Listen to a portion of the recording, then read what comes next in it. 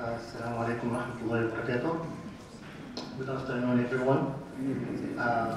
I am Walid Gabr. I'm a speech and language pathologist, and this is what I have been doing the last 27 years of my life. I'm also a proud father of 3 daughters. My eldest is Walid. She's a postgraduate from Sheffield University as a speech and language pathologist. As she is completing her master's degree now in Loyola University for dysphagia. Second daughter is Maya. She is studying in Cardiff architecture. And the third daughter is Tala, grade 9. I've also got my certification for ABA board recently as a registered behavior technician. And I'm preparing myself now next few days to complete my exam as a BCABA. Please wish me luck. My presentation today is about early detection and identification of speech problems. Forgive me, I'm not really good in talk, but I'm okay with it because they say the best speech therapist, the less he talk. Our objective today will be early identification of speech problems and how we do this and why and when. How we decide that the child in need in speech therapy and evidence-based interventions of early intervention programs. I inserted 2 programs, applied behavior analysis and early start Denver model. And at the end, if we have time, I will give you a brief idea about our model in Marbella. Early identification intervention is the term that we use to describe services that are eligible to describe children who are in need of developmental, they have developmental delays and disabilities and their families, like speech, occupational, assistive technology, physiotherapy, special education. Evidence-based for the early identification are a lot, and it has so many advantages. Some advantages of early identification and intervention is built on the foundation that the first 5 years of the child's life is the time that the child is progressing and developing his skills during this time. It improves the child's overall developmental and social skills. It also reduces the feeling of isolation and neglect and reduce the frustration later on in his life. And it alleviates and reduces the behavioral issue that may arise from the speech delay he may have in this early stage. It also helps the children to get over their disability and grow with their peers to have independent life. It also reduces the future costs from the delay of having this rehabilitation services and take it later.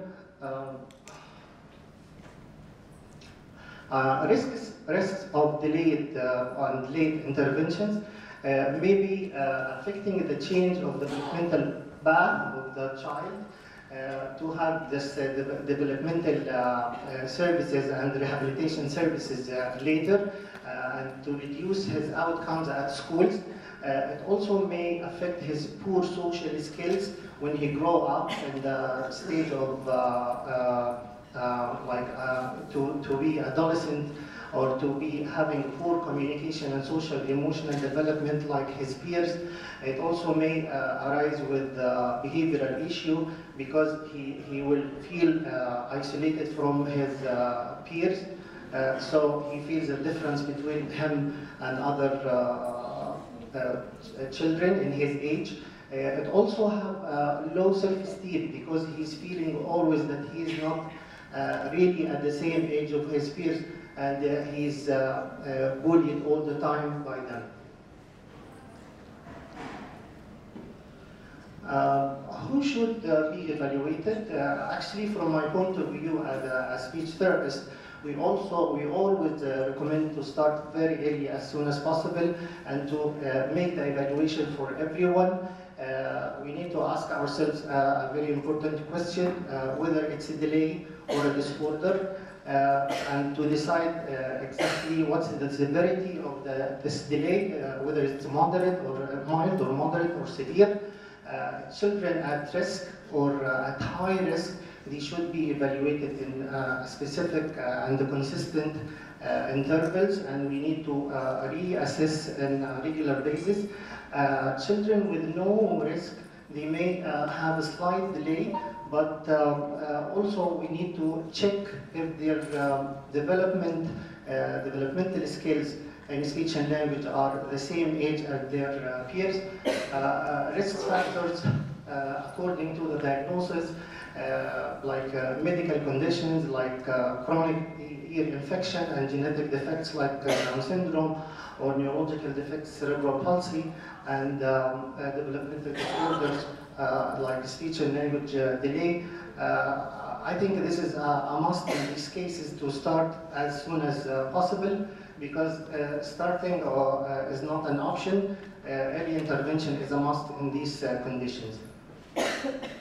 We should start with the immediate evaluation, and we should consider the contributor factors like associated problems and presenting symptoms and difficulties. We take it under consideration, and we consider as well the age of the child compared to the school admission. Early intervention strategies, I just inserted some of them. There are too many, but the first thing from my point of view is screening. Screening is a very essential procedure to do at the beginning, so we can have a clear image about this child's abilities and the challenges, and to start tailoring his intervention plan according to that. It should be consistent, it should be repeated regularly on regular basis. Risk indicators are range of environmental, biological, genetic, and the prenatal conditions are associated with adverse developmental outcomes as well. And protective factors are special educators and therapists, and we need to take care of these factors, because it will eliminate the need of the special services if we take care of them. Primary prevention methods by giving information and support for parents as well. It will be with a great help. Systematic observation. We should conduct systematic observation, whether it's informal or formal, in the schools and the home and preschools, and in the schools as well, to prevent more of increasing the percentage of the need. Comprehensive evaluation. We should determine the child's specific pattern and abilities and needs by evaluating in different settings to consider multiple perspectives. When to start? Here we are talking about latency, and latency is a temporal measurement that measures the time between the stimulus and the first response. So it's about our speed to react to the need whenever we discover any defect with the child, as early as possible. The earlier we start, the better outcomes. So we need to differentiate between two things, whether it's a delay or a disorder. Actually, speech delay is commonly when the children achieve their speech milestones, but in a delayed pace. With this category, we prefer to start at 1 year and a half, like at 18 months almost. We are giving the child like a chance, like 6 months chance to try to overcome his delay if the delay is persistent, so we need to start immediately.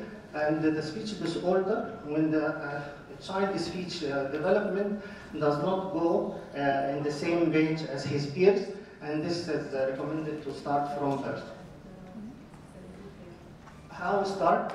Again, I'm talking about the screening, and what are the screening measurements that are available, and who is able to do that, whether it's parents or teachers or doctors or caregivers or SLP. We recommend also is the SLP is the one who can do the screening, and we have so many available programs like HelpStrong, the Pediatric, Aging Stage, and the Child Inventory, the Language Development Survey, and we build all these measurements, and the programs are built on and designed on the milestones, the normal milestones. So we compare the milestones of this child and to figure out the gap between the child and the normal development.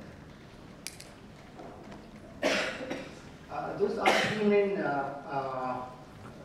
models of early intervention programs in UAE: KidsHeart organization, Early Intervention Center, and the Early Childhood Learning Center, the Creative Curriculum, and the Sharjah City of Humanitarian Services.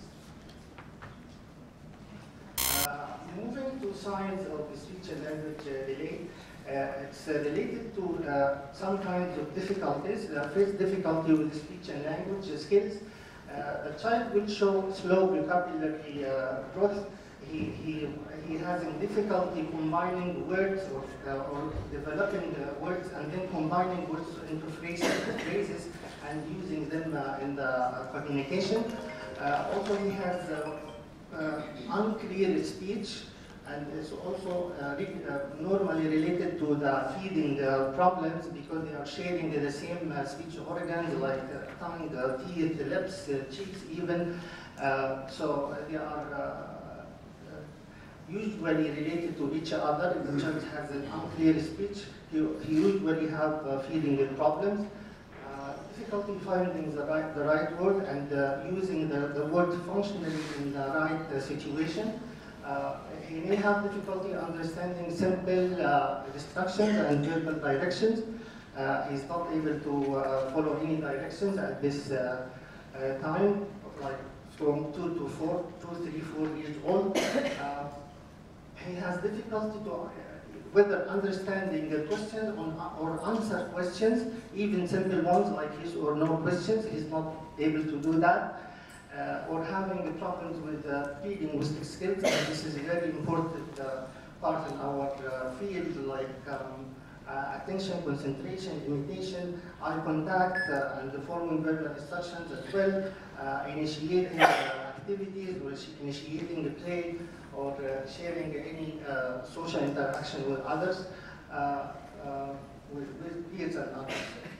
Difficulty in reading and writing skills. He will show a slow speed in reading and writing and naming objects and things and subjects around. He also having very limited phonological awareness. Phonology is the relation between sounds and putting them together to form syllables and later on to form words. And difficulty understanding the written language and the relation between the written characters as letters is related to sounds and phonemes. Phonemes is the smallest unit of the sound. Difficulty related to cognitive skills. Usually the child shows very limited memory span. He cannot remember numbers, cannot remember names for things around, and he cannot remember the daily routine. And he has difficulty with cause and effect skills and screening and counting. Difficulty also with the concepts of size, colors, and shapes and body parts. He has difficulty in these. The next difficulty is with the motor skills difficulty, with the fine motors to do things that need fine motor skills like buttoning or stringing beads. He is not good at that, and he shows poor balance and clumsiness. I put this in a table like this to be obvious in glance. So the previous was difficulties or signs with the age like 2, 3, 4 years. Here's the very early signs of speech and language problems. I will start with language because there is a clear difference between language and speech. Sometimes people are mixing them together from birth to 3 months. He's not showing any smiling or social smile or playing with others. From 4 to 7, no babbling. From 7 to 12, he cannot making a few sounds or not using gestures, and this is the time for using gestures. It's very important at this age. From 7 to 2, no understanding of speech seems to be isolated, and he's saying from 12 to 18 months, saying only a few words, and at this time, a child needs to produce like 50 words minimum at 2 years old, and he has difficulty in playing and talking with other children. He seems to be ignoring the children and playing aside to them. From 5 to 3 years, he's having problems with early reading and writings, and he might dislike to draw or color, and it's normal in this age to do that. Speech sound disorders, child at 1 to 2 years old, he having difficulty to pronounce p, m, ha, and wa sounds correctly and in words. And from 2 to 3, he's having difficulty to pronounce k, g, f, t, d, and n in the correct way in words. Those are signs, very early signs, to detect the speech and language difficulties and to need to intervene.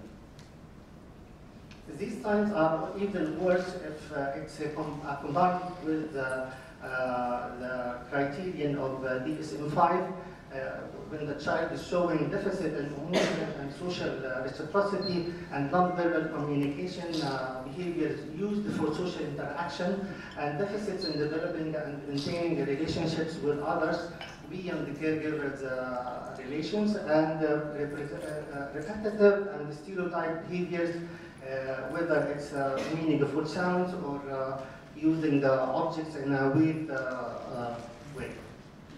Characteristic of quality intervention, it should be family-centered, should be developmentally appropriate, and it should be child-focused on the child's needs and challenges.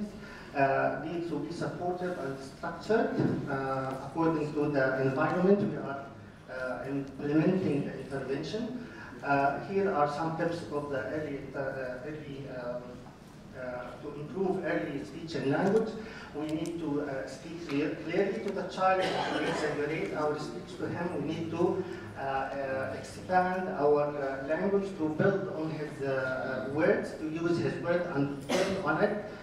We used to use simple questions to elicit yes or no questions and give him choices, to use familiar objects and favorable objects to him and toys and pictures.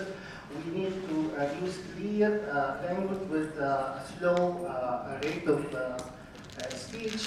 We need to pause, then allow him to start to speak, to give him a chance not to talk too much all the time. Important area to focus on. Cognitive, hearing, and oromotor exercises. These are so important areas for us as a speech therapist to work on.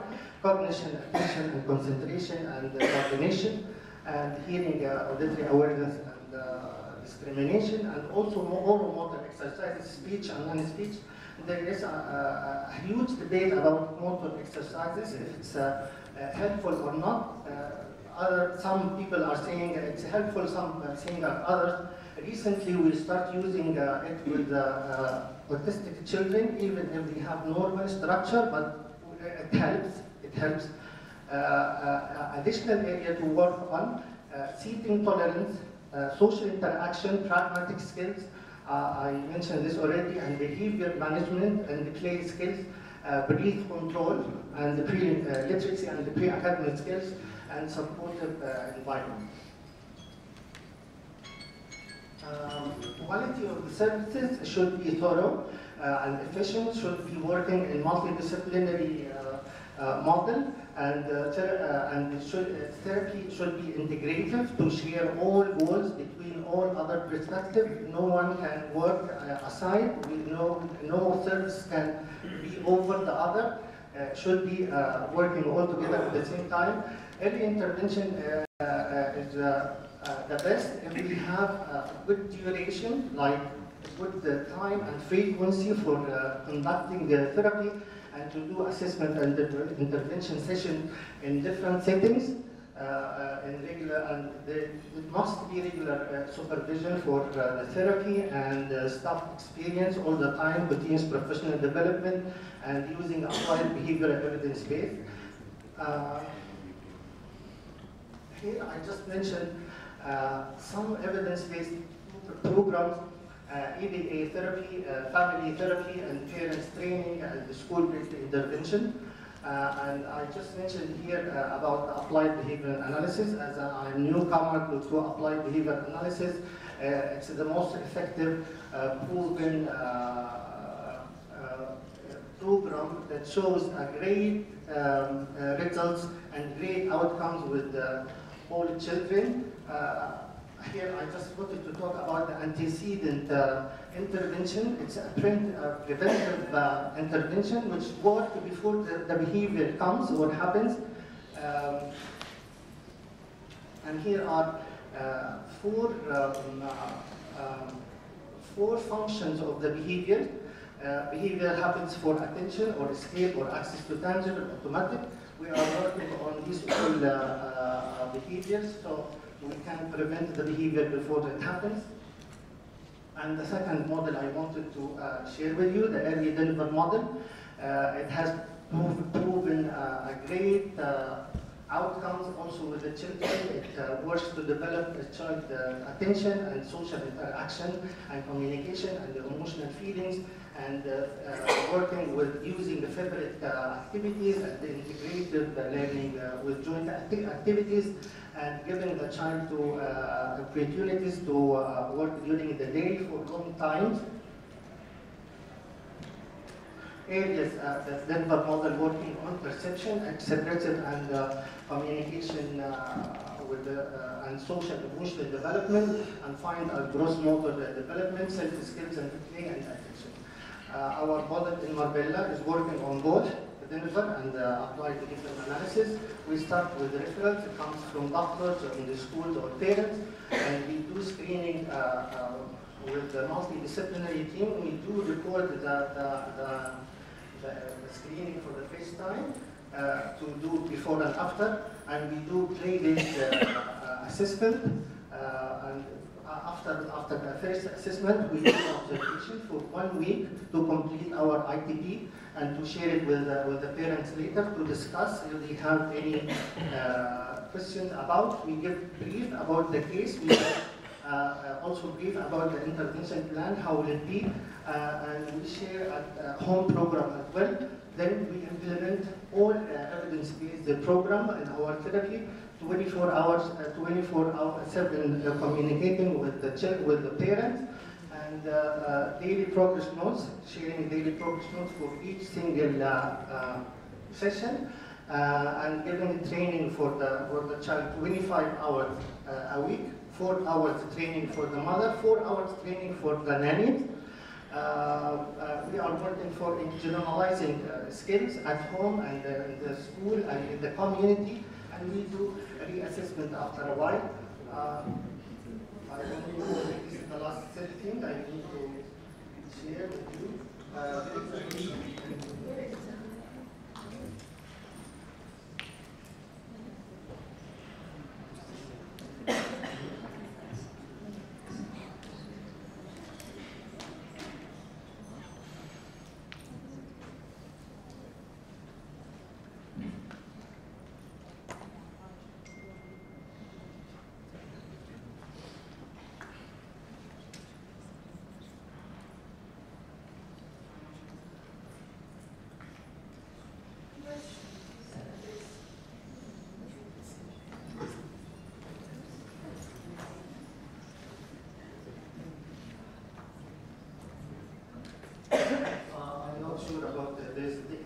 teach you about this video. I just wanted to show you our unique way to communicate with parents.